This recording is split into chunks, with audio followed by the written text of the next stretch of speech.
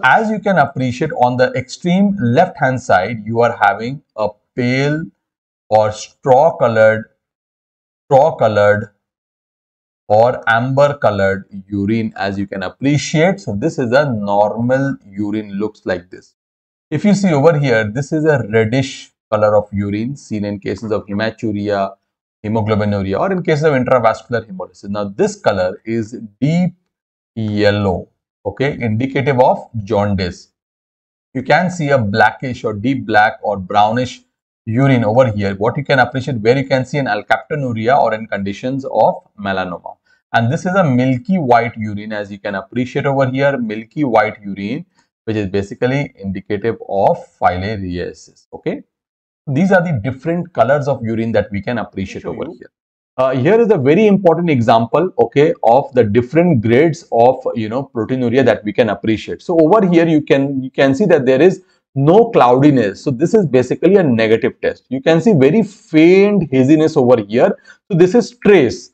Now over here what you can appreciate is the presence of some cloudiness is there, but there is no granularity as such. So this is 1+, and no flocculants over here. This is number 2. What you can appreciate over here, that along with the cloudiness there is some amount of granularity which is present, so it becomes 2+. Over here you can see very dot floccules have now arrived. So there is heavy flocculation that can be seen over here. So this is 3+, and 4+, you can see a thick curdy white precipitate that is formed, and entire coagulation happened over here. You can see the entire coagulum over here. So this is basically the 4+. So normally you have to remember one thing, that all the plasma proteins are present only in the serum.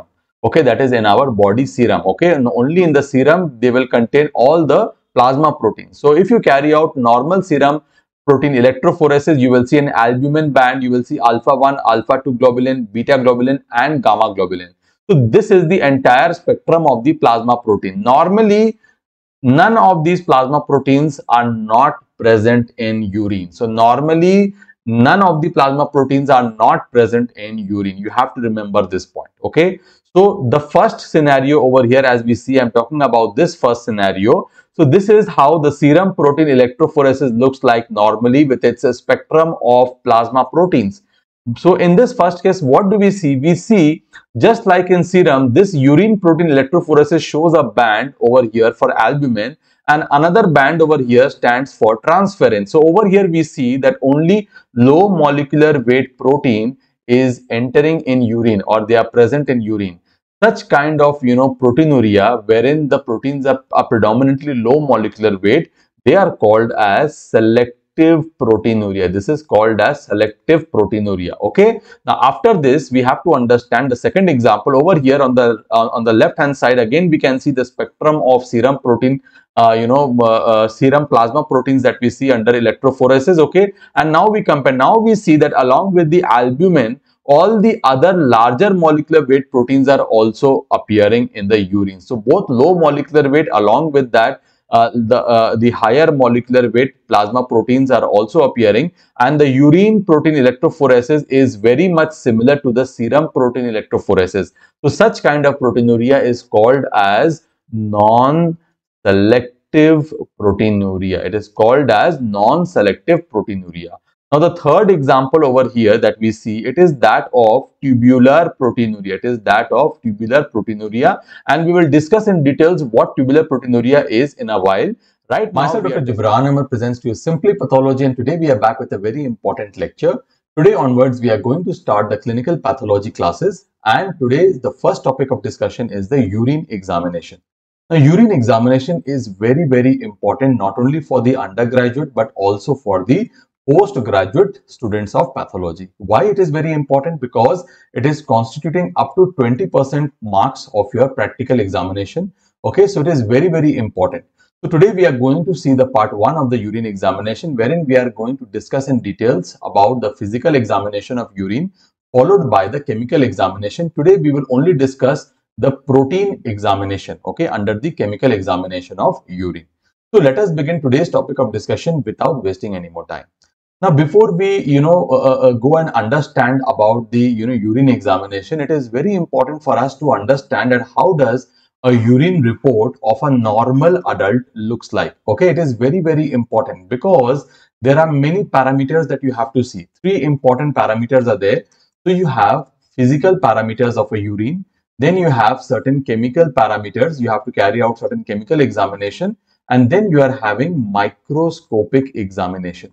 So before we, start on with our journey of urine examination, we have to first understand that what are the normal physical characteristics of a normal urine, what are the normal chemical characteristics, and what are the normal microscopic findings that we see in a normal urine. Okay, without knowing this, we cannot, detect the abnormalities. So it is very important to understand each and every parameter and what is the normal range for that parameter. Okay, so let us see a normal report of a normal individual. So first we will see the physical and the chemical examination. Okay, so what are the physical parameters to look out? So number one, we have the quantity. What is the normal quantity of a urine? There is a range. It is 6 to 1200 ml per 24 hour. Then we are having the odor. What is a normal odor? It is faint aromatic. Then what is the color? It is pale yellow to colorless. Then what is the appearance? It is clear. Now, normally in urine, there is no sediment at all. And the range of, the specific gravity for a normal urine is 1.003 to 1.030. Then lastly, we are having the pH. The pH of a urine is slightly acidic in the range of 6 to 6.8. Now remember, these are the 7 important physical parameters. Okay. Now in some of the books, they have included pH under the chemical examination, and so this is not something to become worried about. If it is so, if your university is stating the pH under the chemical examination, then you might write the same in your exams, or you might say the same in your vivas. Okay, so these are the important physical parameters with their normal values. Now, what are some of the normal, chemical parameters that we see, and what are, their values? Okay, so if you see for proteins, there are two tests. One test is just going to detect whether protein is present or not. That is the qualitative test. And another test is the quantitative test. So under the heading of qualitative test, remember, normally this test comes out to be negative in a normal individual. Whereas the quantitative test, okay, it is stating approximately 150 milligrams per 24 hour. Okay, so there is less than 150 milligram protein per 24 hours in a normal adult. And if you see the amount of a specific protein, that is albumin, it is less than 30 milligrams per 24 hours. This is very important to understand. So normally, qualitatively, proteins are absent. Quantitatively, less than 150 milligram protein in a 24-hour urine sample. And if you become more specific, if you take albumin into account, then it is less than 30 milligrams per 24 hours. Coming to the next parameter, that is the glucose. Again, there are two types of tests. One test is going to detect the presence of glucose. Another is going to detect the amount of glucose. So qualitatively, glucose is always absent in a normal urine, whereas quantitatively, it is less than 500 milligrams per 24 hours or less than 15 milligrams per deciliter. Okay, so this is the normal amount of glucose that can be found in a normal urine sample. Then we are having certain, parameters like the ketones. Okay, ketones are there, bilirubin, that is the bile pigment, bile salts, occult blood, or myoglobin. All these parameters are always negative or nil. They are never present. Okay, then we are having the urobilinogen. Again, urobilinogen is present in the range of 0.5 to 4 milligrams per 24 hours. So this is the normal range of the chemical parameters. So I hope it is very clear what are the physical parameters, what are the chemical parameters. Okay, individually we are going to see each of these parameters in details. Okay, so don't worry about that. Now, microscopic examination of a normal urine sample. Okay, if you look at a normal urine sample, so there are certain parameters. So what are those parameters? Number one, the pus cells. So it is in the range of 0 to 2 per high power field. Then RBCs, if you see occasionally, it is around 1 to 2 RBCs per high power field. Epithelial cells, it is approximately 2 to 3 per high power field for males and 8 to 10 per high power field in case of females. If you look at the cast, okay, so they are occasionally, you can see hyaline cast per low power field. It is occasional hyaline cast per low power field is considered normal.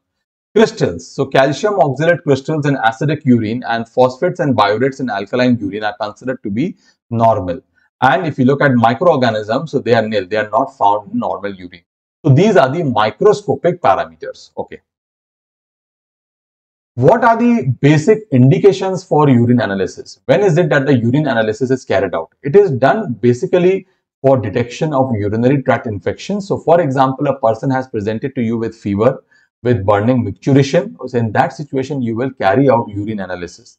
Then for detection and for management of diabetes mellitus, for example, to know whether microalbuminuria is there or no, because microalbuminuria is, the earliest stage of microvascular disease. So once you can detect that, you can tightly control diabetes. Okay.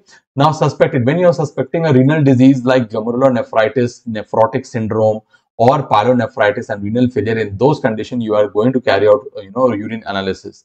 Then when you are suspecting some plasma cell dyscrasias like multiple myeloma, primary amyloidosis, in those conditions, we are going to order such tests. Even for diagnosis of pregnancy, we can go for urine test and differential diagnosis of jaundice. Now mind that this differential diagnosis of jaundice is a very important exam short note. Okay, so it is asked in the exam and we will discuss in details under the chemical examination. Now we are going to understand about the collection of urine. Not only the collection, also the timing of that particular collection of urine. So, the first morning midstream urine sample, it is preferred for routine urine examination. Early morning urine sample is concentrated and it has an acidic pH in which the formed elements of urine, what are the formed elements? All the cells and all the cast that we had seen under the microscopic examination, they are quite well preserved. So that is why an early morning urine sample is preferred. So this question is always asked in the exam and students are not able to answer. So what is the reason why early morning urine sample is preferred? Because the urine is concentrated, has an acidic pH in which the formed elements like the cells and cast, they are well preserved. So you can carry out, the microscopic examination, very nicely. Okay. Now, after voiding the initial half of the urine into the toilet, a part of urine is collected in the bottle. So why is it that the first half of the urine is discarded? Because the first half of the stream serves to flush out any contaminating cells, microbes from the urethra and the perineum. That is where we are taking the midstream sample. So now you know that for routine urine examination, the first morning midstream urine sample is preferred. Why first morning and why midstream? So both the questions are discussed over here. Okay. Then we are having a random midstream. Now, for example, sometimes it is not possible always to take the morning, sample. So you can go for a random midstream sample for routine urine examination also. But for routine examination, the preferred is the first morning midstream sample. Okay. Then we are having the first morning midstream, but a clean catch sample. Now, suppose if you have to carry out, not a routine, but you have to carry out a special bacteriological examination. Okay, so in those cases, you need a clean catch sample. So how do you take a clean catch sample? So everything is the same like the first morning midstream, but in case of men, the glans penis is sufficiently exposed and cleaned with soap and water before you are going to collect the sample. Similarly, in case of women, the urethral opening should be exposed. They are washed with soapy cotton balls, rinsed with water saturated cotton and holding the labia apart. This method of collection avoids any contamination of urine, so they are very important for bacteriological or microbiological examination. Now, postprandial sample, it is collected 2 hours after a meal in afternoon. Sometimes it can be requested for estimation of glucose to monitor the insulin therapy in diabetes, or it can also be used for the measurement of urobilinogen. Then we have what is known as a 24-hour urine collection method. Now, this 24-hour urine collection is very important to estimate the quantitative amount of proteins or hormones in the urine. So, quantitative estimation of protein is carried out, and for that purpose, we require a 24-hour urine sample. Or for estimation of hormones, we require a 24-hour urine sample. After getting, now what is the process? So, after getting up in the morning, the first urine has to be discarded. All the urine which is voided subsequently during the rest of the day and the night is collected in a large bottle, and it should be a clean bottle of 2-liter capacity at least. Okay, and that should have a cap. Now, the first urine after getting up in the morning on the next day is also collected, and now your sample collection finishes. Now, the urine should be preserved between 4 to 6 degrees during the period of collection in the 24 hours, and the container is then immediately transported to the laboratory. The urine is thoroughly mixed and an aliquot is used for testing. This method is used mainly for quantitative estimation of proteins and hormones. Okay, then we are having catheterized sample. That means when are you going to take the urine sample that is collected in a catheterized urine bag? So basically, bacteriological exam, whenever there is an indication of bacteriological examination in case of infants, or in those patients who are bedridden, or in those patients who are having obstruction of the urinary tract, then in that case we will take catheterized sample. Again, sometimes you have to carry, you have to take urine in a specialized plastic bag. Okay, for example, colostomy bag. It is tied around the genitals in case of infant. Now, for bacterial examination, again, you can just attach a plastic bag around the genitals in case of infants. Okay, now urine sometimes can also be collected, for bacterial examination. Sometimes urine can be collected directly from the bladder by passing a needle. Okay, so you can, just pass a, you can pass a basic needle just above the bladder, okay, above the symphysis pubis, and you can collect the urine directly from there. Or in those individuals who are incontinent adults who cannot hold the urine, so incontinent adults, we can use a plastic bag as well. Okay, so these are the different methods of collection of urine. I hope you have understood this in details. Now, it's very important that the urine sample, it must be tested in the laboratory within 2 hours of collection so as to get correct results. Okay, why? Because there are certain changes which occurs in the urine at, on standing. So as we already know that, what are the changes that takes place in the urine, when it is left outside. So very, very importantly, as we know, first of all, urine on standing, okay, they becomes ammoniacal. There is a production of ammonia from urea by urease producing bacteria, and as a result, there is an increase in the pH of the urine. Okay, so this is the first change. So the pH can change. The pH increases, becomes more alkaline. Secondly, there is a formation of crystals due to the precipitation of phosphates and calcium, making the urine turbid. And then in that case, you might falsely think that there is some abnormality in the urine, because urine on standing can become turbid also because of formation of crystals. Then we have loss of ketone bodies. Okay, now loss of ketone bodies can occur because they are volatile and they can become lost, again giving erroneous result. There can be decrease in the glucose because of unchecked glycolysis and utilization of glucose by the cells and bacteria. Then there is oxidation of bilirubin to biliverdin can occur, causing false negative test for bilirubin. That can occur on standing. Oxidation of urobilinogen to urobilin, causing false negative test for urobilinogen. There can be bacterial proliferation and false positive test of bacterial growth. This integration of cellular elements can occur especially in alkaline and hypotonic urine. So these are the changes which occurs in standing urine at room temperature. Again, this is a very important exam question that is asked to you in your vivas. Okay. After that, how do you preserve a urine sample? Now, it is not always possible. Now, ideally, in the ideal situation, the urine sample should be examined within 1 to 2 hours of voiding or parsing urine. Okay, refrigeration around 4 to 6 degrees centigrade is the best general method of preservation of urine up to 8 hours. Okay, before analysis, the refrigerated sample should be warmed to the room temperature. Okay, so ideally urine should be examined within 1 to 2 hours. Okay, but this is not always possible, and in those situations the urine should always be preserved, okay, in a refrigerator around 4 to 6 degrees centigrade. Okay, and such a refrigeration can store the sample or can preserve the sample for up to 8 hours only. And when you want to examine that refrigerated sample, you should always leave the sample outside and it should be warm to the room temperature. Now, for routine analysis, preservatives should be avoided as they will interfere with the reagent strip techniques that we use, okay, and the chemical test for the protein. So you should not use preservatives, okay. But for example, in situations, there are certain situations where you have to use chemical preservatives. So chemical preservatives used for urine collection usually prevent decomposition and contamination by the bacteria and the fungi. So let us see what are the chemical preservatives which are used. Again, this is very important from MCQ point of view. So concentrated hydrochloric acid. It is used for the preservation of 24-hour urine sample for estimation of adrenaline, noradrenaline, vinyl mandelic acid and steroids. 10 ml is used per 24-hour urine sample. Okay.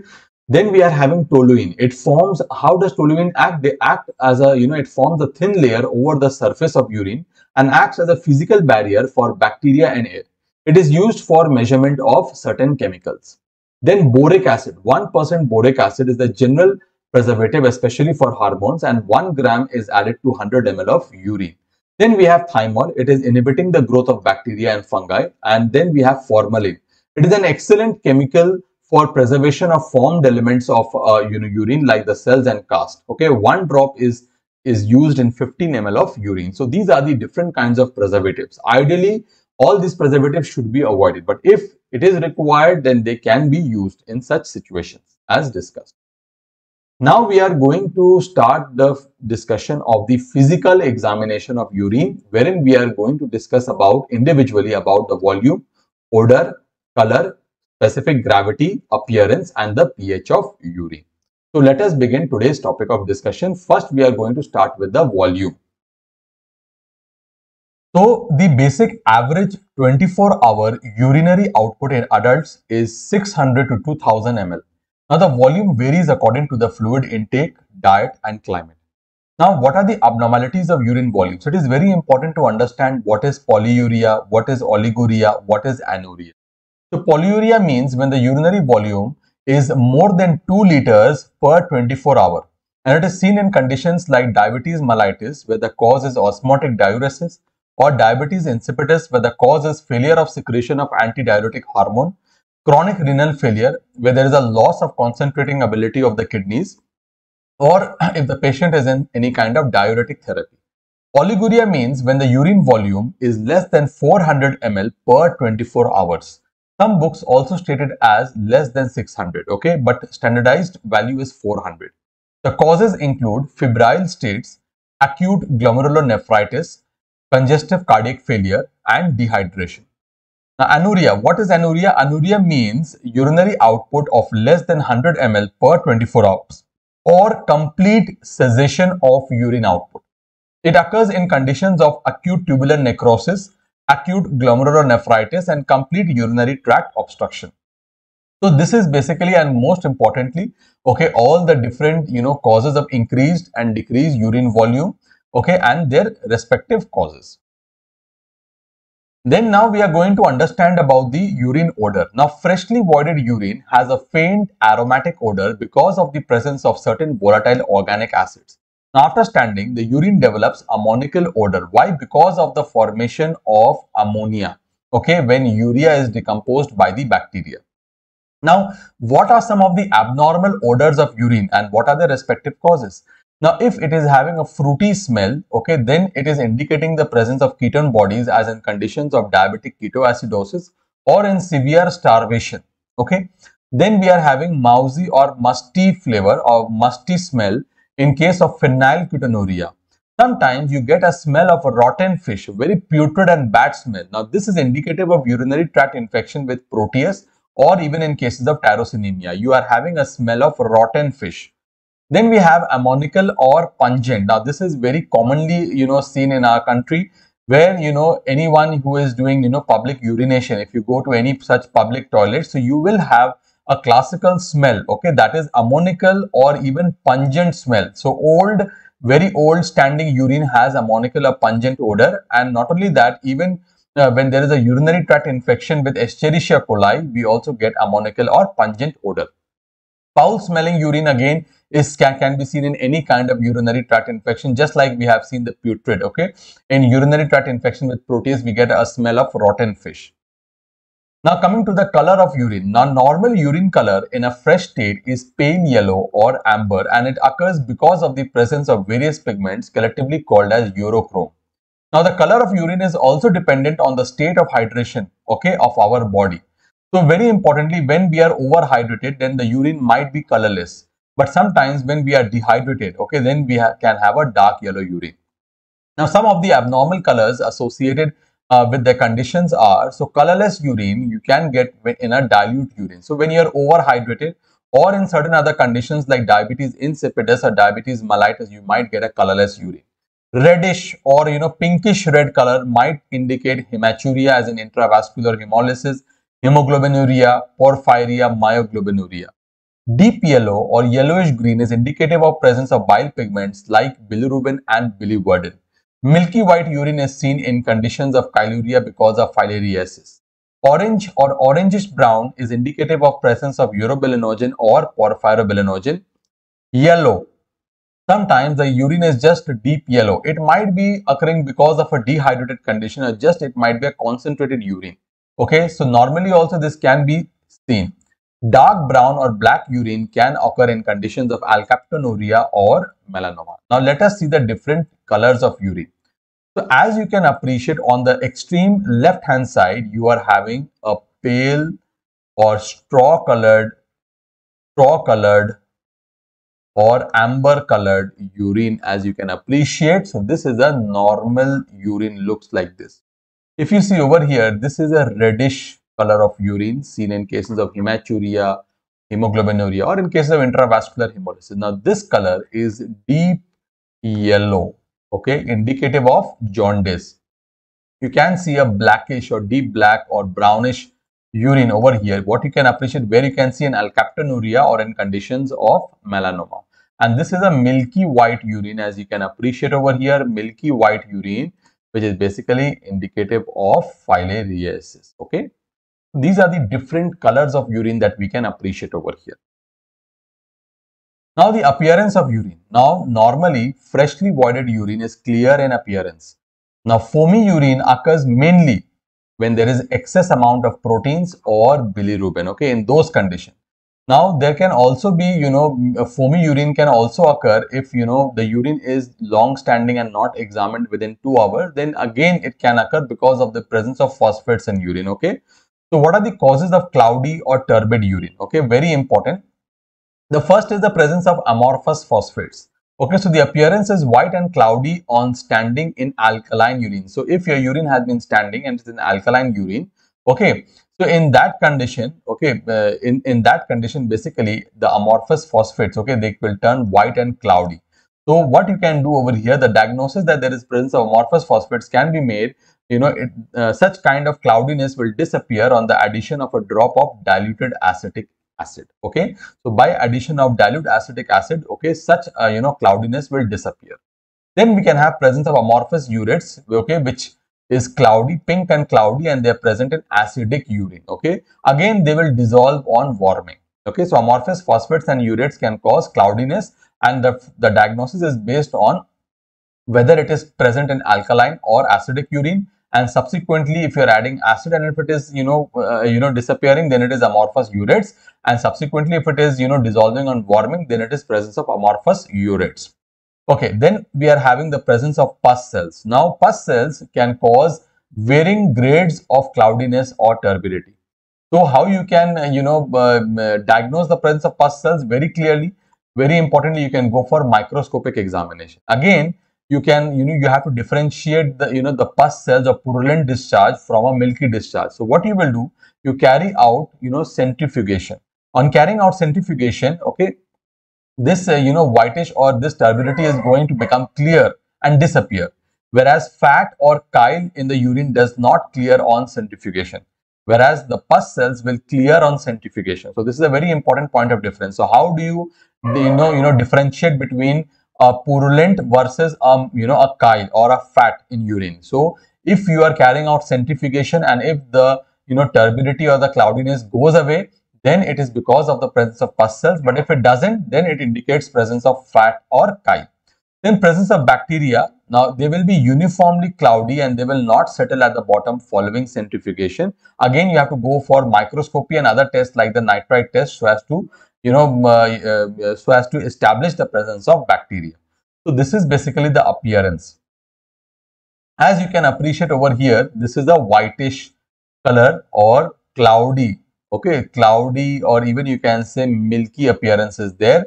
So very importantly, with microscopy, okay, if you do microscopy and you see the presence of excess amount of pus cells, so you can, in that situation, you can confirm the diagnosis. Other thing is, if you carry out centrifugation, if the cloudiness, if it disappears, it is indicating the presence of pus cells. If the cloudiness remains, then it indicates the presence of either fat or chyle, okay, which does not disappear after centrifugation. Next, very important, parameter in place is the specific gravity. Now, what is the specific gravity? It is a measure of concentrating ability of the kidneys, and it is determined, and it is determined to get information about the tubular function of the kidneys. Okay, now it depends on the amount of solute. So specific gravity is depending on the amount of solute that is present in a solution, and it is basically a comparison of the density of the urine against density of distilled water at a particular temperature. The specific gravity of distilled water is 1.000, whereas the specific gravity of a normal urine is in the range of 1.003 to 1.030 and depends on the state of hydration. So basically, specific gravity is reflecting the amount of solutes that is present in a particular urine sample.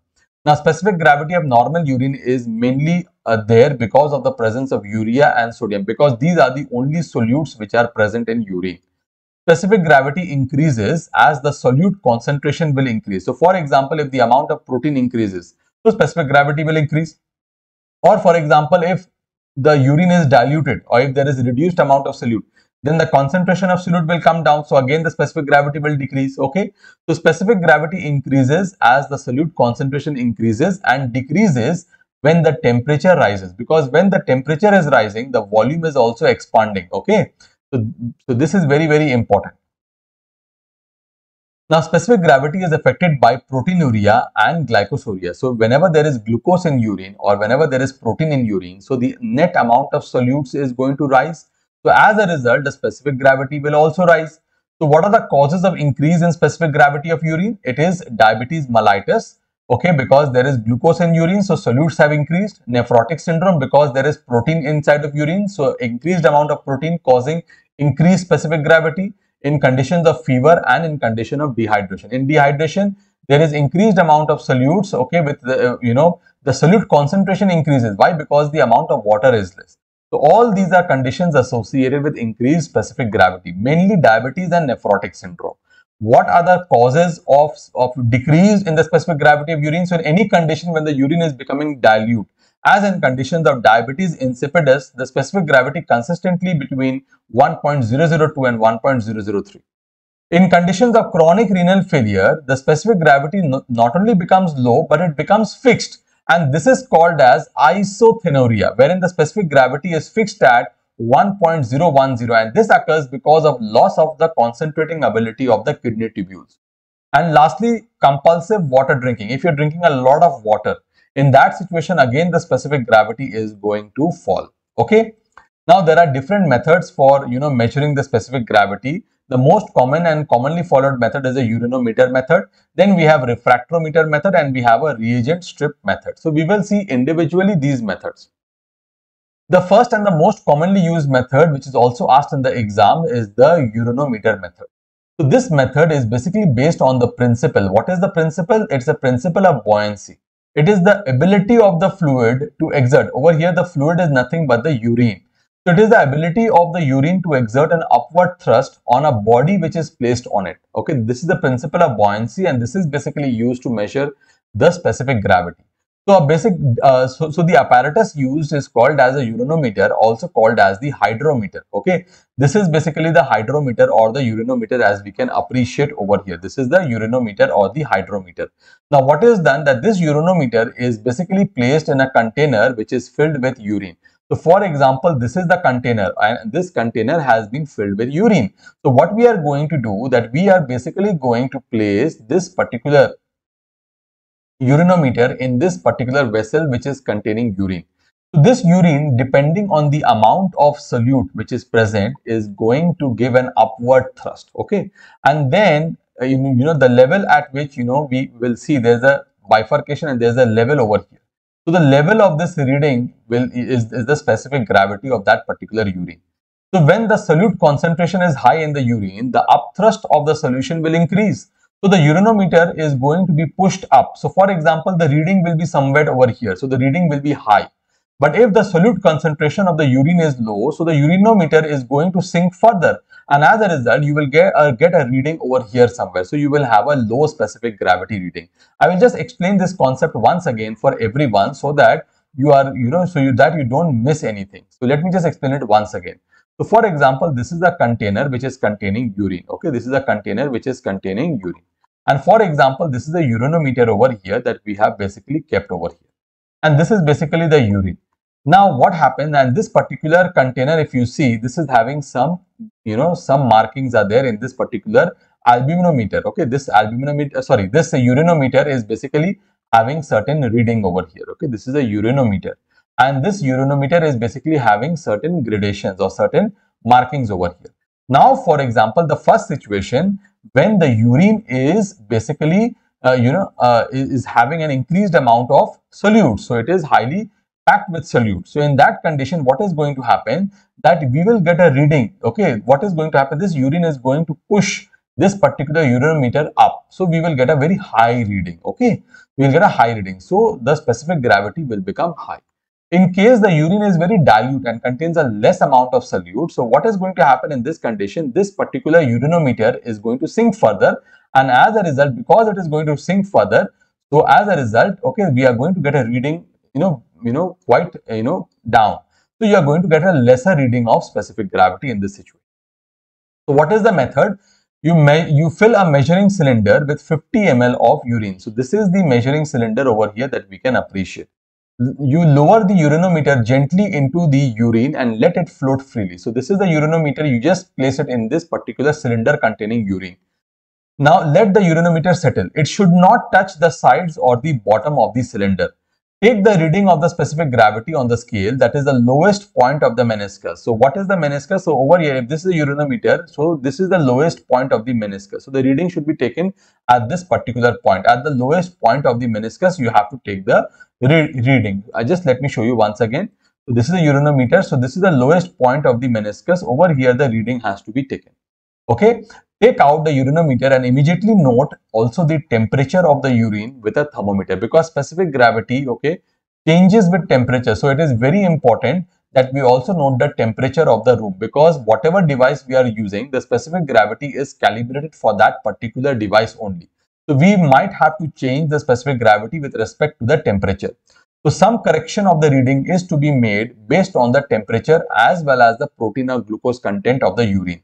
To get the corrected specific gravity, add 0.001 to the reading for every 3 degrees centigrade that the urine temperature is above the temperature of calibration. So always with that particular urinometer, there will be written that the temperature at which the device was calibrated. For example, it was around 37 degrees Celsius. But for example, you saw the room temperature, it was approximately 40 degrees, for example. So for every reading that is 3 degrees centigrade, that it is above the temperature, okay. So what you will have to multiply it by 0.001. Okay, so for example, if the calibration of the device was 37 degrees centigrade, and basically you are measuring at 40 degrees centigrade, okay. So whatever result you are getting of specific gravity, because it is 3 degrees centigrade more, so you multiply it by 3. So whatever specific gravity you are getting, okay, with the device, you have to add 0.003. Now for example, if the room temperature now on the other hand becomes 33 degrees centigrade, so you will just subtract it, okay. So specific gravity should be subtracted by 0.003, okay.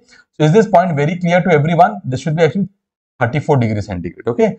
So in this particular situation, as we see over here, for every rise of temperature, you have to either add or subtract 0.001 depending on whether the temperature is above or below the calibrated temperature, okay. Okay, not only this, it is also necessary to nullify the effect of glucose or protein. So how do we do that? Again, we have to 0.003 is subtracted from temperature corrected specific gravity for each 1 gram of protein per deciliter of urine that is present, or you have to subtract 0.004 for every 1 gram of glucose per deciliter that is present in the urine. So this is the correction for the presence of glucose or proteins in the urine, okay. So this is how you measure the specific gravity, okay. Now there are other methods like the refractometer method. Now in bigger labs, they are using the refractometer method, because now no one is using this urinometer method, that is taking a lot of time. So you have to it is very time consuming. So now people are using refractometer method. So over here, by this method, the specific gravity can be precisely determined by a device that is called as a refractometer. This is measuring the refractive index of the total soluble solids which are present in the urine. Higher the concentration of the dissolved solids like the glucose and the proteins, higher will be the refractive index. So the extent of refraction of a beam of light passed through the urine is a measure of the solute concentration and thus of the specific gravity. The method is very simple and it requires only 1 to 2 drops of urine. The result is read from a scale or from a digital display. Then we are having the reagent strip method. This is actually the most commonly used method now in the laboratories. So what happens that you are having a reagent strip like this, okay? So this is the reagent strip that you can appreciate, okay? So this is, for example, for specific gravity, okay? And there is a scale. For example, there are multiple scales for multiple parameters. And against this particular scale, whatever color you are getting, you have to match it against that particular scale. And whatever reading is given over there, then you will, take that as a particular reading. So this is not only for specific gravity, but the reagent strips are present even for the proteins, for the glucose, for all the different chemical examinations. Also, you are having reagent strip test. Okay. So this is also called as a dipstick method. So the reagent strip measures the concentration of the ions which are present in the urine, which correlates with the specific gravity. Now, depending on the ionic strength of urine, a polyelectrolyte will ionize in proportion to that. Okay, so for example, if there is some amount of glucose or some amount of protein, so depending on the amount of glucose and protein present, an amount of polyelectrolyte is going to ionize, and depending on the amount of this polyelectrolyte that is going to ionize, there will be a change in color, okay, of an indicator that is there. Usually there is a bromothymol blue which is present. And once there is a change in the color, depending on whatever the color is changing, that can be matched against a particular reading, and then we can get a specific gravity reading. Okay, understand? So this is basically the reagent strip method that is classically used. Then lastly, among the physical parameters, we are having the reaction and the pH. So the pH is a scale for measuring acidity or alkalinity. So the urine pH is said to be acidic if it is less than 7. It is neutral if it is 7, and if it is more than 7, it is called as alkaline. So on standing, the urine becomes alkaline because of loss of carbon dioxide and production of ammonia from urea. Therefore, for correct estimation of the pH, only fresh urine should be examined. There are various methods for determination of reaction of the urine. So let us see what are the different methods. Number one, we have the litmus paper test that we already have seen in our, from when we were children, in our chemistry labs, we used to have the litmus paper. So a small strip of litmus paper is dipped in urine and any color change is noted. If blue litmus is changing red, then the urine is acidic, and if it occurs vice versa, if red is turning blue, it is indicating alkaline urine. So I will just show you this litmus paper test. So you can see this is basically the blue litmus is turning red. So this is basically acidic urine. Similarly, if red is turning blue, okay, then it is a basic or it's an alkaline urine. Okay, so this test cannot give us any measure. Okay, what is the exact pH? It is just telling us whether a particular urine sample is acidic or it is basic in nature. Okay, next we are having the pH indicator paper. Herein what happens, just like the reagent strip test, here the reagent area is impregnated with a dye like bromothymol blue and methyl red. Okay, so here the reagent area which is impregnated with certain dyes, okay, of the indicator paper strip is dipped in the urine sample, and the color change is compared with the color guide which is provided. So depending on the color, we can even tell you what is the acidity. If it is acidic or basic, they will tell you, but they will also tell you, okay, how much acidic, whether it is 5 acidic, 5.5, 6, 6.2, how much it is the acidic nature. So that you will get an exact reading again over there. You will get a range. Then we have a pH meter, which is a device which is when dipped in the urine sample. Okay, the pH can be read out directly from the digital displays. It is used when exact pH is required. Okay. Then we have reagent strip test. As I told you, the pH indicator paper is there. So there's a reagent strip test. The test area is containing polyanionic polymer which is bound to H+. On reaction with the cations in the urine, the H+ is released, causing a change in color of the pH sensitive dye. And whenever there's a change in color, that can be compared with a particular comparator. Okay, and depending on the color that is produced, you can tell whether the urine is acidic or basic, and you can also give the range how much acidic. Normal pH of urine is approximately 6 to 6.8. It is slightly acidic. Urine pH depends on the diet, depends on acid-base balance, water balance, and the renal tubular function. Acidic urine is found in conditions of ketosis. So it is very important. It is present in conditions of diabetic ketoacidosis, in starvation. Again, there can be ketosis, or in case of fever. Acidic urine is also present when there is a urinary tract infection with Escherichia coli and in conditions of high protein diet. Whereas alkaline urine may result from urinary tract infection by bacteria that splits urea to ammonia like the Proteus or Pseudomonas. Severe vomiting, vegetarian diet, old ammoniacal urine sample as well as chronic renal failure. So these are some of the important questions that will be asked. Okay, so what are the methods? Okay, and what are the the conditions where you can have acidic as well as alkaline urine? Not only this, determining the pH of urine is also helping us in identifying the various crystals in urine. So when we are going to read about the microscopic examination, we are going to see that certain crystals are present in acidic urine, certain crystals are present in basic urine. So whenever you are examining a particular slide, okay, so if you know the pH, then you can narrow down the differential diagnosis as to what kind of crystal it is. Okay. So altering the pH of the urine may be useful in also treatment of certain condition. Now, for example, if a person is suffering from renal calculi, that is, some stones are forming only in the acidic urine. For example, uric acid calculi. In such cases, the urine is kept alkaline. So basically, you are also checking the urine, okay, in case you are giving certain treatments, okay. So in case the urine is basically alkaline, so what happens that uric acid calculus is forming and renal stones basically form, especially the uric acid calculus is formed in acidic urine. So in such conditions, if the urine is acidic, we can just make the urine alkaline so that now the renal calculi will not be formed. In urinary tract infection, the urine should be kept acidic so that certain drugs can act. So treatment with certain drugs like streptomycin, it is effective in urinary tract infection if urine is kept alkaline. Okay. So that is why also, we are also, altering the urine pH and, when certain treatments are required because certain drugs are acting only at a certain pH. Now, in unexplained metabolic acidosis, measurement of urine pH is helpful in diagnosing renal tubular acidosis. Okay. In renal tubular acidosis, the urine pH is consistently alkaline despite despite of metabolic acidosis. Okay. So also for this condition. So these are some of the important uses of measuring the urinary pH. Now we are going to start with the chemical examination of urine, wherein individually we are going to discuss the proteins, examination glucose, ketone bodies, bilirubin, bile salts, urobilinogen, blood, hemoglobin, myoglobin, and even the nitrite or leukocyte esterase test. So in this lecture, we are just going to discuss the protein examination in details, and in the next lecture, we are going to discuss all these parameters in details. Okay, so let us begin. First, we are going to examine the protein. So we will start with the protein examination.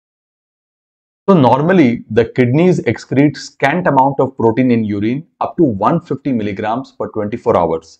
So what are these proteins which are excreted normally by the kidneys? So these proteins include proteins from the plasma like albumin, proteins which are derived from our urinary tract like the TAM phosphoproteins, secretory immunoglobulin, and proteins which are derived from the tubular epithelial cells, okay, leukocytes and other desquamated cells. So this amount of proteinuria usually they cannot be detected by the routine qualitative test that we carry out, okay. So basically, what is TAM phosphoprotein? It is a normal mucoprotein which is secreted by the ascending limb of the loop of Henle. Now, proteinuria, what is the definition? It is referring to the protein excretion in the urine which is greater than 150 milligrams per 24 hours in adults. Now, we are going to understand the different types of proteinuria. Now, mainly there are three important types: renal, pre-renal, and post-renal proteinuria.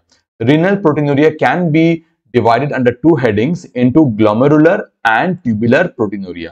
So what is glomerular proteinuria? So the proteinuria which occurs because of an increased permeability of the glomerular capillary wall is called as glomerular proteinuria. Now again, there are of two main types. One is selective, another one is non-selective.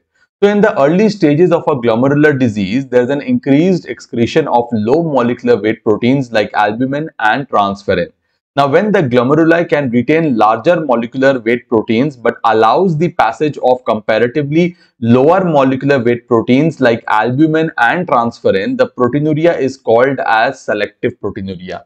That means to say that, for example, this is the glomerular basement membrane. Okay, if it is allowing the passage of smaller plasma proteins, whereas it is retaining or not allowing the the passage of larger plasma protein.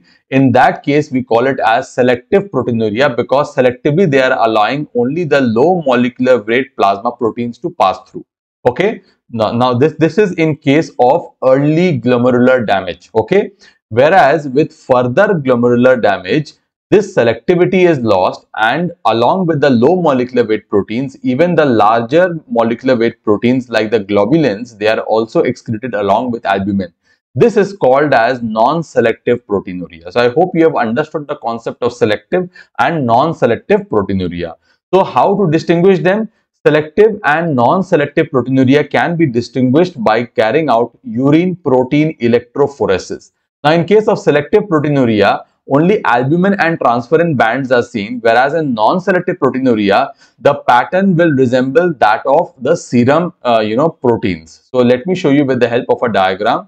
So normally you have to remember one thing, that all the plasma proteins are present only in the serum. Okay, that is in our body serum. Okay, and only in the serum they will contain all the plasma proteins. So if you carry out normal serum protein electrophoresis, you will see an albumin band, you will see alpha 1, alpha 2 globulin, beta globulin and gamma globulin. So this is the entire spectrum of the plasma protein. Normally, none of these plasma proteins are not present in urine. So normally, none of the plasma proteins are not present in urine. You have to remember this point. Okay.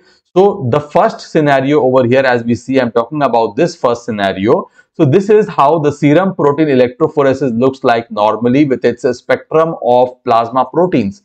So in this first case, what do we see? We see, just like in serum, this urine protein electrophoresis shows a band over here for albumin, and another band over here stands for transferrin. So over here we see that only low molecular weight protein is entering in urine, or they are present in urine. Such kind of proteinuria, wherein the proteins are predominantly low molecular weight, they are called as selective proteinuria. This is called as selective proteinuria. Okay. Now after this, we have to understand the second example over here on the left hand side. Again, we can see the spectrum of serum protein, serum plasma proteins that we see under electrophoresis. Okay. And now we compare. Now we see that along with the albumin, all the other larger molecular weight proteins are also appearing in the urine. So both low molecular weight, along with that the higher molecular weight plasma proteins are also appearing, and the urine protein electrophoresis is very much similar to the serum protein electrophoresis. So such kind of proteinuria is called as non-selective proteinuria. It is called as non-selective proteinuria. Now the third example over here that we see, it is that of tubular proteinuria. It is that of tubular proteinuria, and we will discuss in details what tubular proteinuria is in a while. Right now we are discussing the glomerular proteinuria, which is of two types, selective as well as non-selective. Okay, so early in the course of a renal disease, okay, initially there will be selective proteinuria. Okay, later on with further glomerular damage, there will be non-selective proteinuria. So now we wish to understand that what are the causes of glomerular proteinuria. Okay, so most of the causes of glomerular proteinuria are glomerular disease, that is increasing the capillary permeability of the glomerular basement membrane, and it includes glomerulonephritis, minimal change disease, diabetes mellitus, preeclampsia, extreme exercise, fever, orthostatic or postural proteinuria. So these are all the major causes of glomerular proteinuria. Okay, major causes of glomerular proteinuria. Okay, now one very important thing is, we can also classify proteinuria as asymptomatic, massive, moderate and mild depending on the causes. So asymptomatic or functional proteinuria, wherein you get very trace amount of it is asymptomatic, there is no clinical features as such. Okay, it is very functional and it is quite transient. For example, extreme exercise induced or orthostatic albuminuria or pregnancy associated. Okay, now some amount in pregnancy you will find some amount of proteins in the urine, but it is asymptomatic condition. Now massive proteinuria is when there is loss of more than 3 grams of protein per day. What are the causes? The causes are post-streptococcal glomerulonephritis and nephrotic syndrome. Now, what are the conditions which are associated with nephrotic syndrome? It includes minimal change disease, okay, membranous glomerulonephritis, membranoproliferative glomerulonephritis, focal glomerulonephritis, SLE, amyloid nephrosis, even diabetic nephrosis. So all of these conditions can present as a nephrotic syndrome if it is involving the kidney. Then we are having third condition as a moderate proteinuria, wherein the loss is limited between 1 to 3 grams per day. And what are the conditions associated with it? Chronic glomerulonephritis, nephrosclerosis, multiple myeloma, pyelonephritis. And lastly, we are having mild proteinuria, wherein the loss is less than 1 grams per day. Now, the conditions wherein we have this is hypertension, polycystic kidney disease, chronic pyelonephritis, urinary tract infections, and fever. Okay, so you might, some of the examiners might also ask you a question that that what is massive, moderate, and mild proteinuria, and also give certain examples. So in that situation, you can write it like this: massive means more than 3 gram per day, and so are the causes. Okay. Okay. So, as we have already seen that the most severe degree of proteinuria is seen in nephrotic syndrome, and this syndrome is basically characterized by massive proteinuria of more than 3.5 gram per 24 hour, hypoalbuminemia less than 3 gram per deciliter, generalized edema, hyperlipidemia wherein the serum cholesterol level is more than 350 milligram per deciliter, and lipiduria.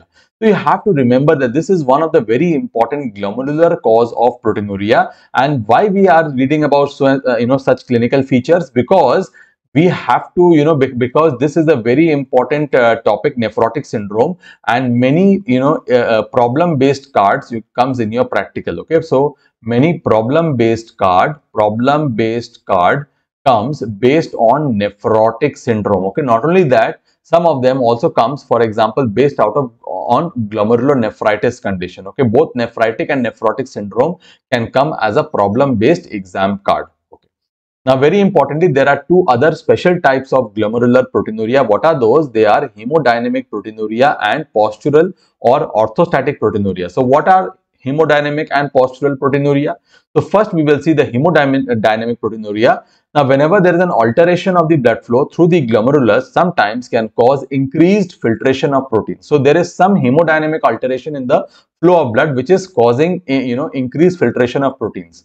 Now, protein excretion, however, in such conditions is transient and temporary. It is seen in conditions of high fever, hypertension, heavy exercise, congestive cardiac failure, seizures, and exposure to cold.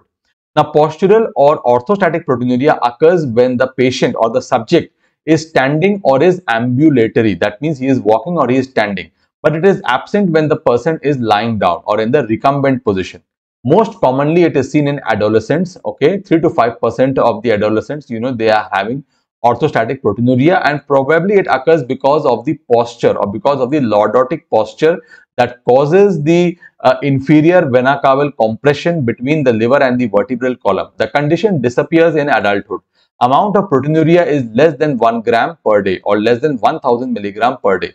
So when you are standing, there will be proteinuria, and when you are lying down, there is no proteinuria. Basically, it is because of the posture of the spine. In the standing position, the inferior vena cava compression occurs between the liver and the vertebral column, because of which this proteinuria occurs, and usually it starts in adolescence and basically it disappears in adulthood. So these are the two important types of glomerular proteinuria, that is hemodynamic and postural proteinuria. Now, the second important variety of renal proteinuria that we are coming across is the tubular variety of proteinuria. Now, normally if you see the glomerular membrane, although impermeable to high molecular weight proteins, they allow ready passage to low molecular weight proteins like beta-2 microglobulin, retinol binding protein, lysozyme, alpha-1 microglobulin, and free immunoglobulin light chain. So normally all these low molecular weight proteins, they are freely excreted or not excreted, they are freely filtered by the glomerulus. But these low molecular weight proteins, after being filtered from the glomerulus, are also actively reabsorbed by the tubules, especially in the proximal renal tubules. Now, in diseases involving mainly the tubules, these proteins, that is the beta-2 microglobulin, retinol binding protein, lysozyme, all these, or alpha-1 microglobulin, all these proteins, they start to getting excreted in urine, while albumin excretion is minimal, is not seen. Albumin excretion is not seen in case of tubular proteinuria. So in case of tubular proteinuria, what is happening? The renal tubules have become diseased.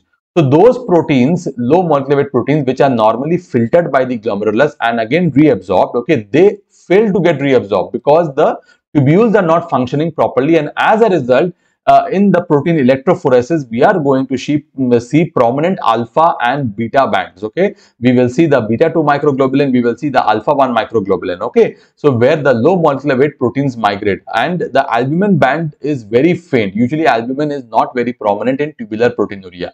So let me just take you back over here. As I told you, I will come back to that again. So again, this is the control. This is the normal serum electrophoresis with its entire, plasma proteins. Now over here, what we can see, the albumin is very faint. The albumin band is very faint over here, whereas the other bands, including the alpha and the beta globulin bands, are present over here. So you can see the alpha 1, alpha 2, and the beta. So these bands are present over here in case of tubular proteinuria. Why they are present? Because there is failure of reabsorption of these low molecular weight protein. But over here, you cannot see albumin. So this is classically the third very important type, that is the tubular proteinuria, which is again a type of renal proteinuria. Okay. Now, after having read about the tubular proteinuria, now before we go into the next type of proteinuria, very important thing is that what are the causes? Where do you see the tubular type of proteinuria? You see in those conditions which is involving the tubules. For example, acute and chronic pyelonephritis, heavy metal poisoning, tuberculosis of the kidneys, interstitial nephritis, Fanconi syndrome, and rejection of the kidney transplant. Now, purely tubular proteinuria cannot be detected by reagent strip test, which is sensitive to albumin only. But heat and acetic acid and sulfosalicylic acid test are positive. So we have to keep this thing in our mind, and we will discuss in detail about that in the later part of the video. Now, the second very important type of proteinuria, as we can understand, is the prerenal. Prerenal means that the causes are lying before the kidney. This is also called as overflow proteinuria. Now, when the concentration of a particular low molecular weight protein rises in plasma, it starts to overflow from the plasma into the urine. Such proteins are nothing but the immunoglobulin light chains or the BENCE proteins. Okay, we call it as the immunoglobulin light chains or the BENCE protein, which is seen mainly in plasma cell dyscrasias like multiple myeloma, primary amyloidosis. Okay, hemoglobin. Okay, hemoglobin can also overflow in conditions of intravascular hemolysis, myoglobin in condition of skeletal muscle trauma, lysozyme in condition of AML, M4, M5 type, and in infections and inflammation. So whenever a certain low molecular weight protein, okay, increases in amount because of any condition, as for example, immunoglobulin light chains, they have increased in amount in multiple myeloma, so they start coming to in urine. For example, in intravascular hemolysis, lots of RBCs break down, so hemoglobin is released, so they start entering the urine. Similarly, myoglobin in case of skeletal muscle trauma, lysozyme, so all these things, they start to overflow. This is called as prerenal proteinuria or overflow proteinuria. And lastly, we are having post-renal proteinuria, which is mainly caused by inflammatory or neoplastic conditions involving either the renal pelvis, ureter, bladder, prostate, or urethra. Okay, so these are the causes of post-renal proteinuria. Now remember, post-renal proteinuria basically it is obstructive in nature. Okay, it is causing obstruction because of any kind of inflammation or neoplastic condition. So there is a obstruction over here. So this is a post-renal proteinuria. Okay. Now we are going to start with the qualitative and the quantitative estimation of the protein. Now, very importantly, first we are going to see the qualitative estimation of protein, because this is what is mainly asked in the exams, and you might also be asked to perform these tests. So it becomes very important for you to perform these important tests. So what are the most important tests that is there? There is a heat and acetic acid test, which is called as the boiling test. We have the reagent strip test, sulfosalicylic acid test. Then we have the Heller's nitric acid test. Okay. Now, before we proceed, okay, we just want to tell you one important thing, that all these tests, okay, you have to remember the names at least.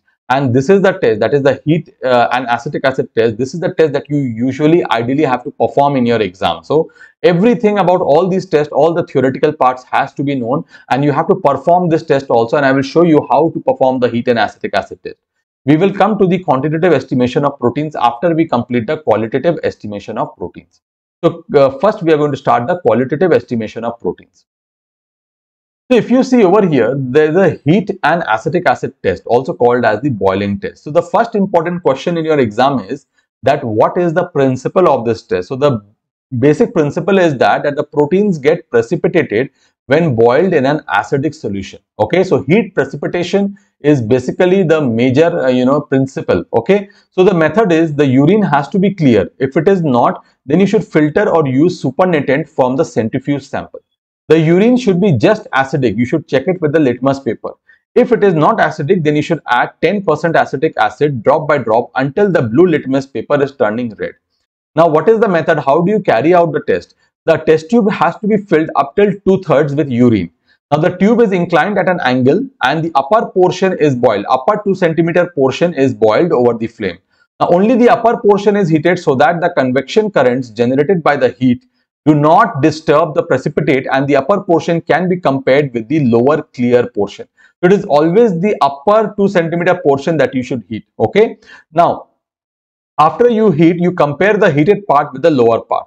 Cloudiness or turbidity indicates the presence of either phosphates or proteins. Now, a few drops of 10% acetic acid are added and the upper portion is boiled again. Now, turbidity because of phosphates is going to disappear on heating, whereas that because of proteins is going to remain.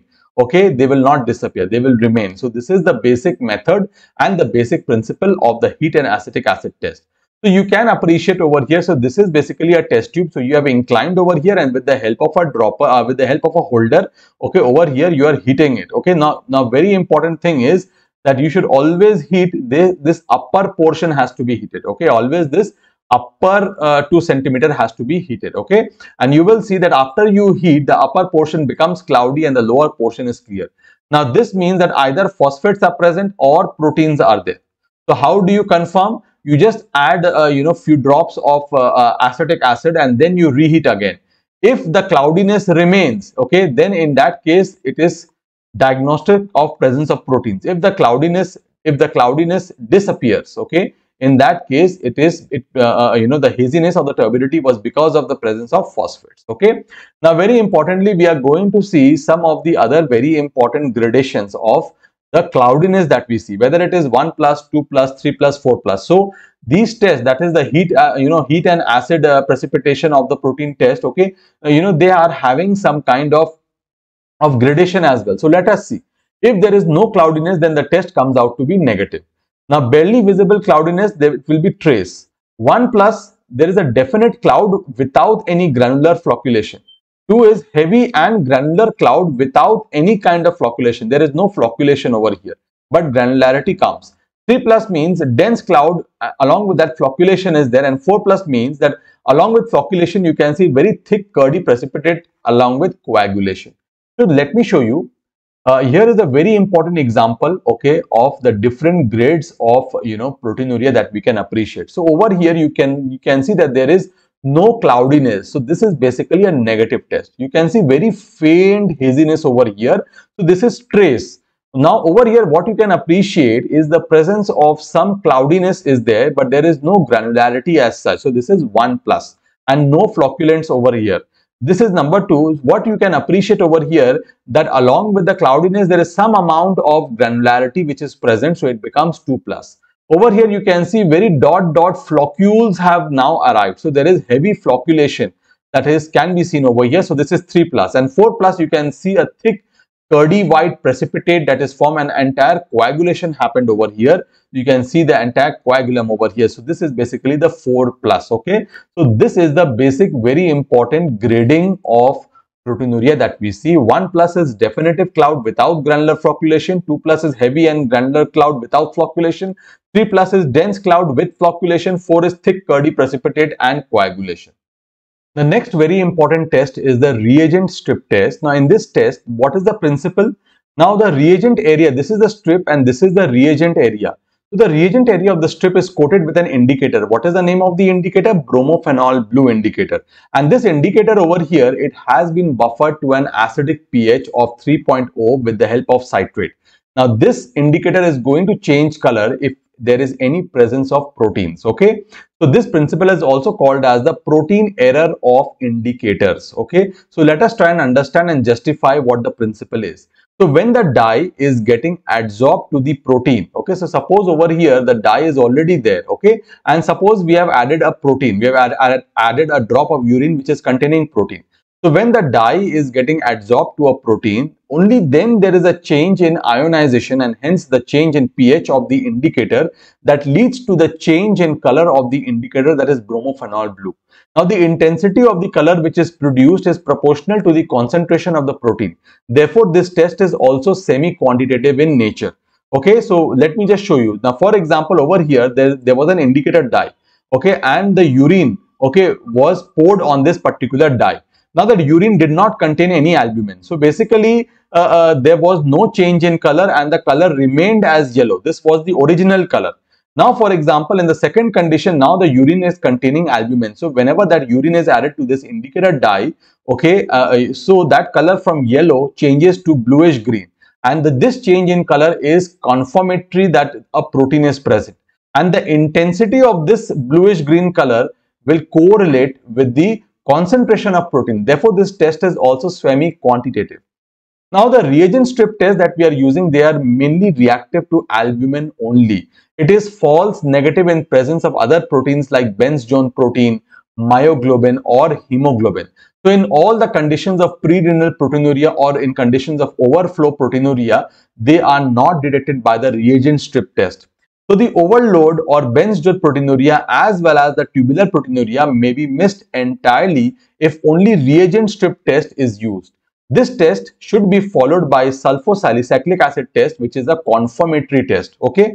Now always remember one important thing, that highly alkaline urine or in cases of gross hematuria or contamination with vaginal secretions can also give false positive reactions with the reagent strip test. Okay. So this is all about the reagent strip test. Okay. Now, if you see over here, yes, this is classically how the reagent strip is looking like. Okay. So you can see that when the albumin is absent, okay, then we are getting a yellow color. Okay. But when it becomes positive, then you can see a bluish green color can be appreciated. And as you see over here, as the intensity of this color is increasing, therefore the concentration of protein which is present is also there. Okay, so this test is semi quantitative. So if you just get, you're using a particular dye and you see a change in color, that color has to be matched against all of them. Okay, it has to be matched against all of them. So depending on the depending on the color that is matching, it can either be 1 plus corresponding to 30 milligram per deciliter, 2 plus, 100, 3 plus or 4 plus proteinuria. So this is how it is semi-quantitative. Basically, the reagent strip test is used to detect as low as 20 milligram per deciliter of albumin in urine, as in cases of early kidney disease like diabetes mellitus. Now, the next important, confirmatory test that we use, because the reagent strip test is not confirmatory, to confirm that we have to go for either heat and acetic acid test or you have to go for sulfosalicylic acid test. Now, the basic principle over here is, now the heat test, there was a heat precipitation. Because of the heat, the protein was getting, precipitated. The second one was the protein error of indicators, and this test is basically, there is a use of a acid. So this is acid precipitation. So addition of sulfosalicylic acid to the urine causes formation of a white precipitate if proteins are present. Proteins are denatured by organic acids and they precipitate out of solution. So the basic principle over here is acid precipitation. What is the method? The specimen has to be centrifuged and the clear supernatant is only used. You have to take 2 ml of the clear urine sample in a test tube. If reaction of the urine is neutral or alkaline, then we have to make it acidic by adding drop of glacial acetic acid. Around 2 to 3 drops of sulfosalicylic acid, around 3 to 5% sulfosalicylic acid is then added and examined for turbidity against a dark background. Now the test is more sensitive and reliable as compared to the boiling test. Now false positive test might occur if any radiographic contrast dye was used 3 days prior, or if there is excess amount of uric acid or tolbutamide, sulfonamide, salicylates or penicillin drug is there in the body. False negative test can occur with very dilute urine. Now the test can detect almost all the plasma proteins like albumin, hemoglobin, myoglobin, bench-JONE protein. So it can detect not only renal proteinuria, but it can also detect tubular proteinuria. Along with that, can detect overflow of pre-renal proteinuria as well. That is why this test becomes very, very important. Now, this is how the sulfosalicylic acid test looks like, as you can appreciate over here. So, whatever cloudiness we are doing, we are basically, comparing the cloudiness against a very dark background. So, you can appreciate again that This is the trace wherein this is corresponding to less than 0.01 gram percentage. This is 1 plus, which is corresponding to 0.01 to 0.5 gram percentage of protein in urine. 2 plus corresponding to 0.05 to 0.2 gram percentage. 3 plus corresponding to 0.2 to 0.5 gram percentage, and this is 4 plus corresponding to more than 0.5 gram percentage protein in the urine. Okay. Now we are going to understand about the quantitative estimation of proteins. Now before we go into the quantitative estimation of protein, there was one more method of qualitative estimation of protein that I did not discuss. So let me just show you. Yes, this was the basic test. That is the Heller's nitric acid test. Now usually this test is obsolete. No one uses it. But some examiners, they are asking because they are old examiners. So in their time they used to carry out this. So that is why you should just mention about the Heller's nitric acid test. So this is basically carried out. You take 1 ml of concentrated nitric acid in a test tube, and to that you add 2 ml of urine by the side of the test tube and form a layer on top of the acid.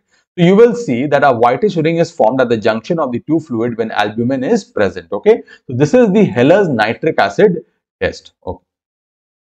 Now we are going to understand about the quantitative estimation of protein. So we have seen the qualitative. Now you all understand qualitative means they will detect just whether protein is present or not, and they can give you some quantification. But quantitative estimation of urine, basically it is going to exactly quantitate how much amount of protein is there. So basically quantitative estimation of protein is required for diagnosis of nephrotic syndrome, for detection of microalbuminuria or early diabetic nephropathy, and to follow response to therapy in case of renal disease. Now basically if you see the amount of proteinuria, you can understand the underlying disorder. Now if the proteinuria is more than 1.5 grams per 24 hour or more than 1500 milligrams per 24 hour, it is indicating that there is some problem in the glomerular. So it is indicative of a glomerular disease. If it is more than 3500 milligram or more than 3.5 grams per 24 hour, it is called as nephrotic range proteinuria.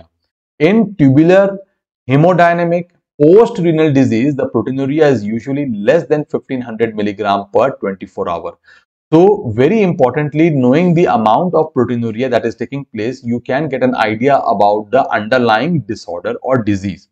Now very importantly, before we go ahead, we have seen what is proteinuria, but we have to understand the grading of albuminuria.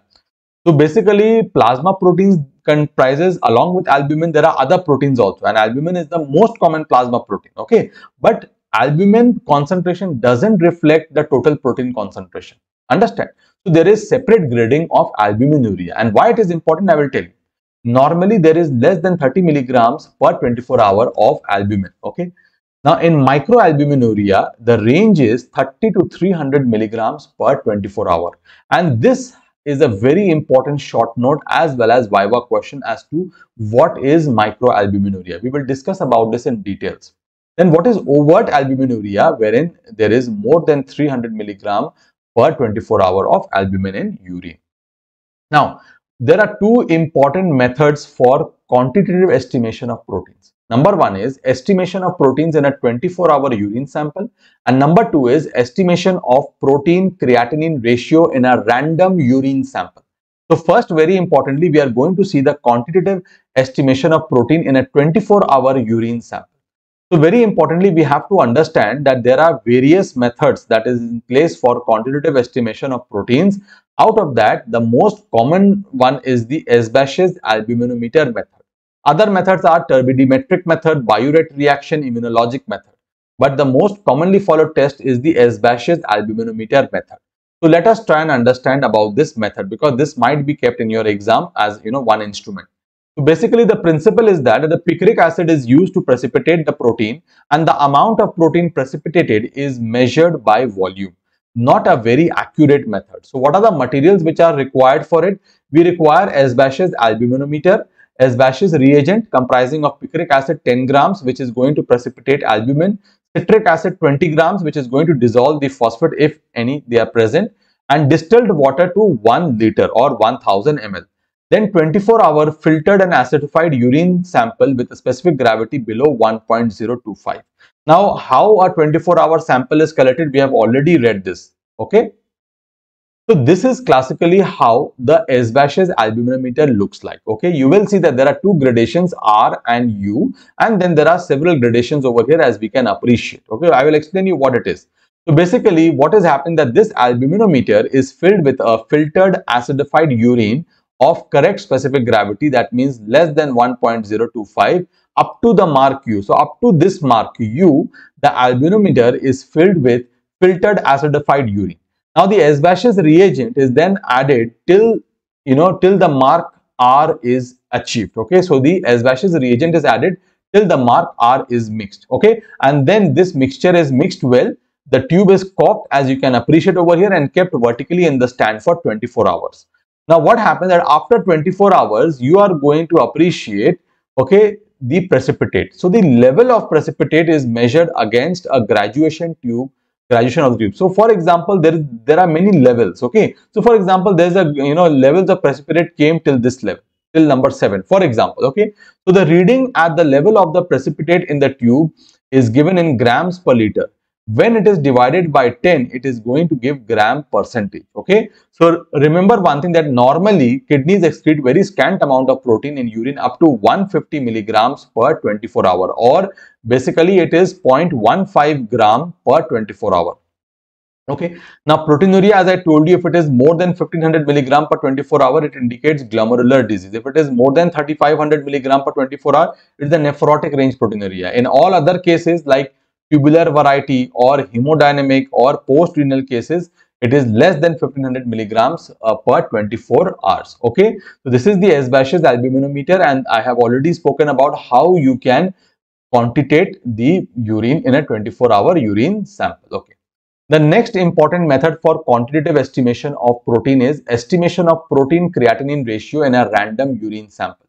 Now, because of the problem of incomplete collection of a 24-hour urine sample, many laboratories measure protein creatinine ratio in a random urine sample. Okay, before we go into that, the protein creatinine ratio in a sample, let me just tell you one thing.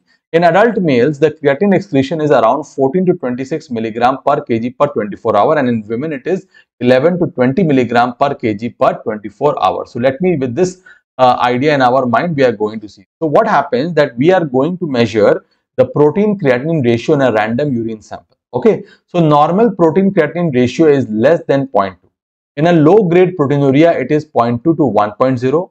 In moderate proteinuria, it is 1 to 3.5, and in nephrotic range proteinuria, it becomes more than 3.5. Okay. Now, there are certain important points which are classically asked in your exams, in your viva, and microalbuminuria is a very important short note in exam that comes. So, it is defined as a urinary excretion of 30 to 300 milligrams per 24 hours of albumin, not protein, of albumin. So, what is the significance of microalbuminuria? It is considered as the earliest sign of renal damage in diabetes mellitus. Okay, it indicates an increase in capillary permeability to albumin and denotes a microvascular disease. Microalbuminuria precedes the development of diabetic nephropathy by few years. That means microalbuminuria starts few years before diabetic nephropathy results. So if blood glucose level and hypertension are tightly regulated at this early stage by aggressive treatment, then progression to irreversible renal disease and subsequent renal failure can be delayed or completely prevented. Okay, so microalbuminuria is is very significant. If you identify that, that means you can strictly control the patient's blood glucose and sugar and pressure levels, and you can prevent overt renal failure in such patients. Also, microalbuminuria is an independent risk factor for cardiovascular disease and diabetes mellitus.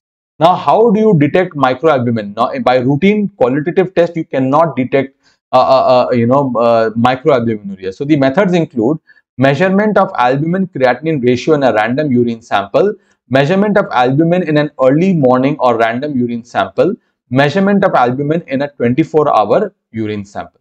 Now, test strips that screen for microalbuminuria are also available commercially.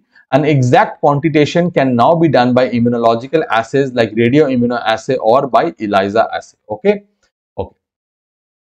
Now, another very important, viva question that will be 100% asked to everyone if you are getting, this protein test as a part of your practical exam, that is BENCE Jones proteinuria. Now, Benz-Jones proteins are nothing but they are monoclonal immunoglobulin light chains, okay, either kappa or lambda light chains, okay, that are synthesized by neoplastic plasma cells. Now, before I go further, let me make you understand one important thing. Basically, multiple myeloma, it is a disorder of, or it's a neoplasia affecting plasma cells. So what happens that this neoplastic plasma cells, they start to secrete an excess amount of immunoglobulin, especially the IgG class, okay. And once the IgG immunoglobulins are increased, are synthesized in increased quantities, they also have light chains, okay. So either kappa or lambda, in any tumor, either lambda or kappa light chain is going to increase in amount, okay. And these immunoglobulin light chains, they are called as Benz-Jones protein. So these are actually the Benz-Jones protein, okay, understand. So what are Benz-Jones protein? These are monoclonal immunoglobulin light chains of either kappa or lambda variety that are synthesized by neoplastic plasma cells. Now, excess production of these light chains occurs in plasma cell disorders like multiple myeloma and primary amyloidosis. Because of their low molecular weight and high concentration, they are excreted in urine, and this is called as overflow proteinuria. Now, Benz-Jones proteins, they have a very characteristic thermal behavior. What is that behavior? When heated, the Benz-Jones protein will precipitate at a temperature of 40 to 60 degree. Okay, so it is precipitating at a lower temperature in comparison to other proteins which normally precipitate at around 60 to 70 degree. And this protein disappears, that is the Benz-Jones protein disappears on further heating to 85 to 100. So Benz-Jones protein, what will happen that they precipitate earlier around 40 to 60 degrees centigrade. On further heating, the precipitate disappears, okay, around 85 to 100 degrees centigrade. Now again, if this protein is again cooled down to 40 to, when cooled to again around 60 to 85 degrees centigrade, again that precipitate of Benz-Jones protein will reappear. So at 40 to 60 degrees, what is going to happen? First time the precipitate is going to appear. Okay, at 85 to 100, the precipitate is going to disappear, and on cooling to 60 to 85 degrees centigrade, again, the precipitate will start to reappear. Okay, so this is the classical characteristic feature of a basic normal, not normal, this is the classical feature of Benz-Jones proteinuria. Okay, so very important thing is at lower temperature of 40 to 60 degrees centigrade, most of the proteins, they do not precipitate. They precipitate at around 60 to 70 degree. Okay, whereas at 100 degrees centigrade, okay, all the other proteins, they remain in the precipitate form only. Okay, so they remain precipitated. Okay, this is very, very important to understand what is Benz-Jones proteinuria. I will just read it again once more so that this concept becomes clear to everyone. Okay, so Benz-Jones proteins, they have a characteristic thermal behavior. When heated, the Benz-Jones proteins, they will precipitate at a temperature of 40 to 60 degree. Other proteins, they precipitate at a higher temperature of 60 to 70. So the Benz-Jones protein, they precipitate soon. Also, the Benz-Jones protein precipitate, they will disappear on further heating to 85 to 100 degree. At this temperature, all the other proteins precipitate are present, whereas the Benz-Jones protein, their precipitate, they disappear. Again, when they are cooled back to 60 to 85 degree, there is a reappearance of the precipitate of Benz-Jones protein. So this is the characteristic feature of Benz-Jones protein. However, you have to remember one important point over here, that this test, okay, this test by which we are carrying out Benz-Jones, by which we are detecting the Benz-Jones proteinuria, it is not very specific for Benz-Jones protein, because this Benz-Jones proteinuria, this test can come out to be positive in other disorders also, like malignant lymphoma, CML, osteosarcoma, osteomalacia, or generalized carcinomatosis. In all these other conditions, the Benz-Jones protein test can come out to be positive.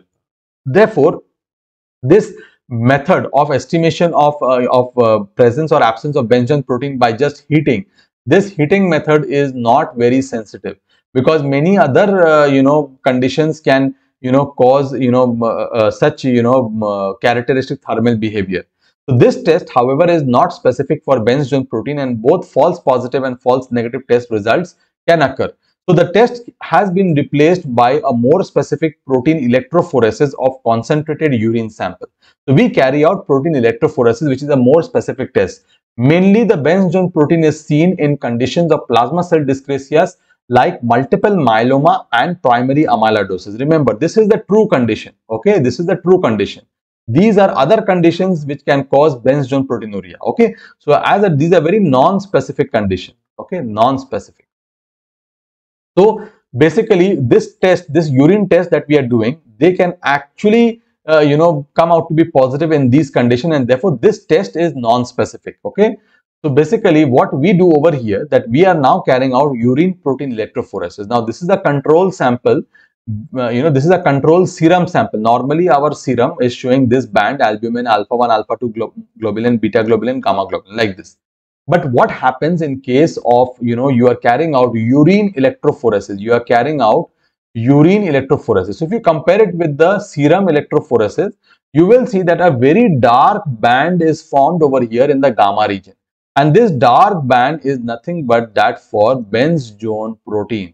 This is nothing but the immunoglobulin light chain. Okay, this is immunoglobulin light. Now, whether it is kappa or whether it is lambda, that we can, know if we carry out further tests like immunofixation is done, then we can understand whether it is kappa or lambda. Okay, so this is very important. You will see a very dark band in case of Benz-Jones proteinuria. So with this, we have completed in details about the protein examination, and in the next class we are going to start with the remaining ones, that is the glucose, ketone bodies, and we will see the blood, along with that bilirubin and bile pigments. Okay, so thank you very much for watching this particular video.